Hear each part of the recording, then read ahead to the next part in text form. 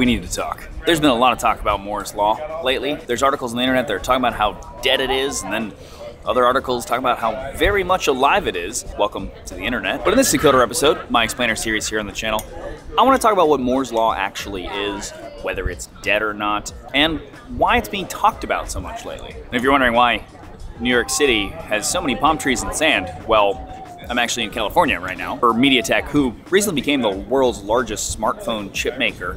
Crazy, but they have an annual summit, and we're here for that. And I also partner with them to make this video because if anyone's gonna help me get to the bottom of Moore's Law, it's probably them.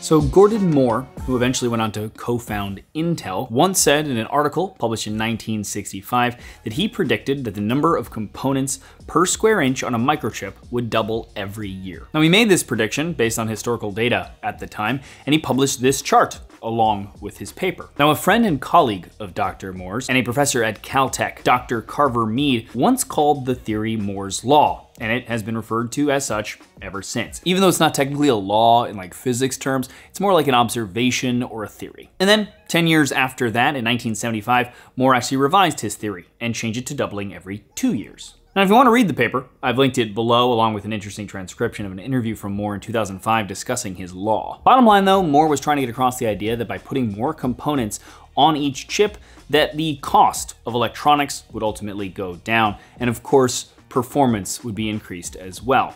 Here's why. Now, this is an oversimplification, but just to illustrate the point. Essentially, these chips, or dies they're called, are cut out of silicon wafers of a specific size, a common one being 300 millimeters, for example. So if each silicon wafer costs a flat rate of X, then the cost per chip you produce from that wafer goes down, the more chips you can squeeze onto that same sized wafer. As you divide X by more chips, the cost per chip goes down to produce. At least in theory, and that is how it worked for a while, not so much anymore, but we'll get to that. The other benefit though of this miniaturization is that with any semiconductor manufacturing, there's also a certain amount of defective chips that are produced and thrown out. The smaller the chips on the wafer, the less will be defective. So there's just more sellable inventory, so yields go up, profits go up, costs can come down slightly. And lastly, this race to get smaller also has another benefit, which is speed. The transistors, the basic building blocks of what make a computer chip work, are in oversimplification, a switch with two conductive contacts, usually called a source and drain,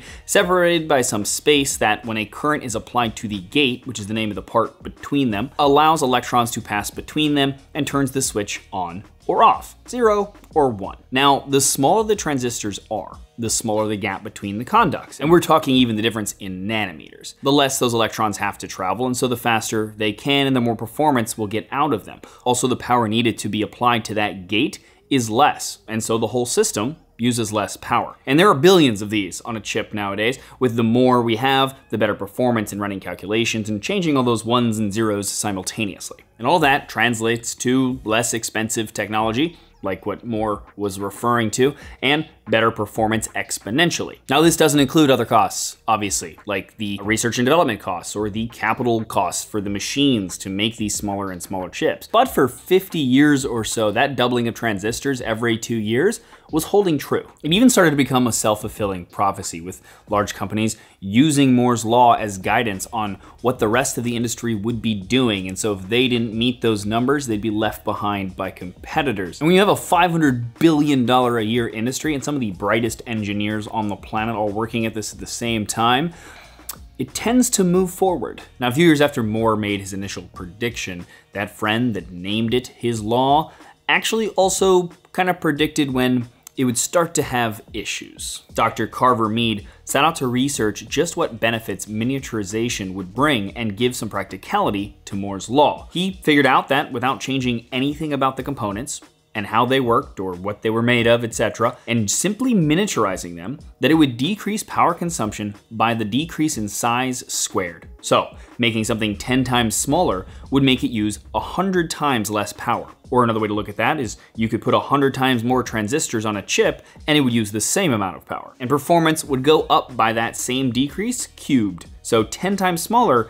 meant 1,000 times faster. He then went on in a later paper to hypothesize that you could probably get to about 100 million transistors per square centimeter if you don't change anything at all simply by making the components smaller and smaller, and at that point, you would start to have issues. Well, we got to that point, and we started having some issues. So this whole hotel feels like it's upside down because when you're at your room, to go to the lobby, you actually have to push it up. The lobby is above us. And in the lobby, you have to push it down to go to your room. It just feels upside down.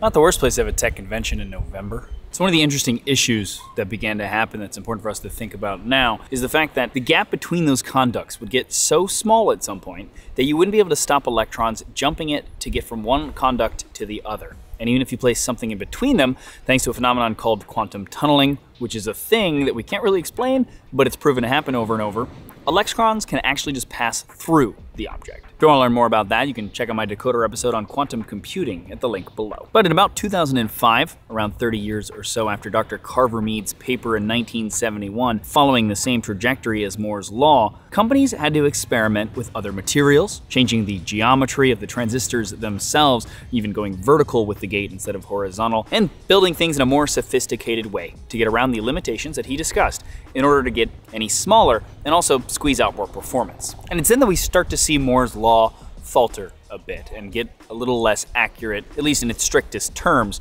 ever since then. We didn't say that you couldn't make transistors smaller than this. We just said when you got there, you would start to have problems that weren't solvable just by scaling and doing everything else the same. You may have heard of a specific number followed by the words nanometer process, i.e.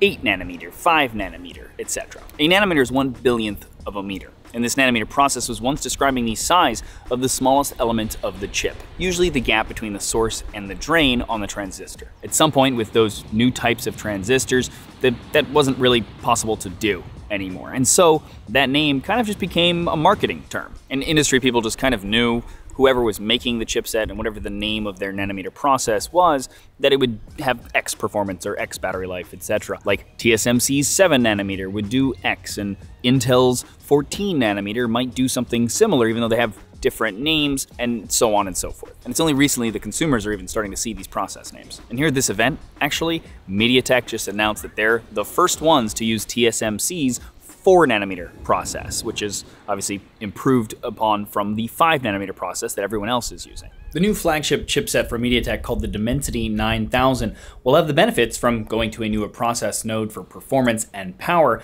but is also the first mobile chipset with the faster LPDDR5X memory, hitting up to 7,500 megabits per second, the first with the ability to hit up to 320 megapixels for camera capture, and they even have managed to hit the highest Antutu V9, a popular benchmarking app, score ever, verified by Antutu, all while doing so using 40% less power than previous generations during idle, 65% less during media playback, and 25% less during gaming. It's the first properly flagship chipset from MediaTek and will be in phones as soon as the end of Q1 2022.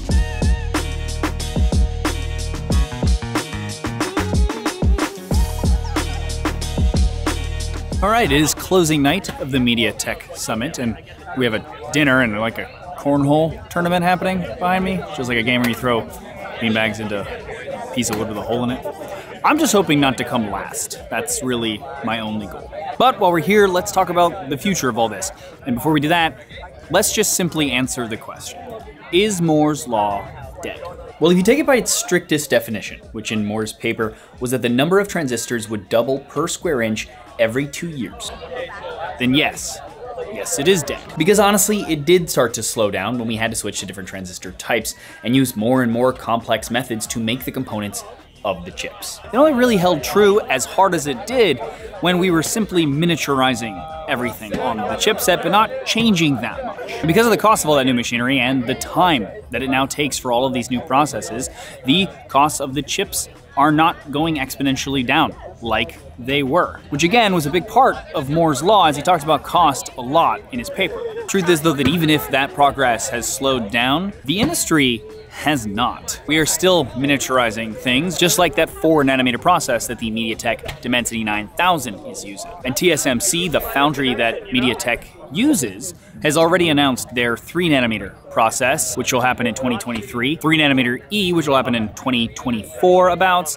and they even started talking about their 2nm process, although they only just gave us a date of when to possibly expect it, of 2025. And besides the new processes, there's something else that's starting to happen now that's kind of interesting to me, and that's seeing companies make custom chipsets based on their applications, which are called ASICs, or Application-Specific Integrated Circuit. This is what the Apple M1 and Google Tensor chipsets are technically, as they are custom built for the devices that they're going into to be better at that specific task, versus just being generically better at computations. MediaTek actually already does this with all of the Amazon Echo devices that you most likely already have in your home, as they are the leading producer of those chipsets and have customized them to meet Amazon's specific needs. They even mentioned at the event how since they make chipsets for such a wide range of devices, from exercise equipment to mobile of course, to headphones and tons of others, they are well equipped to make these custom ASICs for other companies and are pursuing that further in the near future. It's just another method of getting more performance while lowering costs, besides the forever push to make things smaller.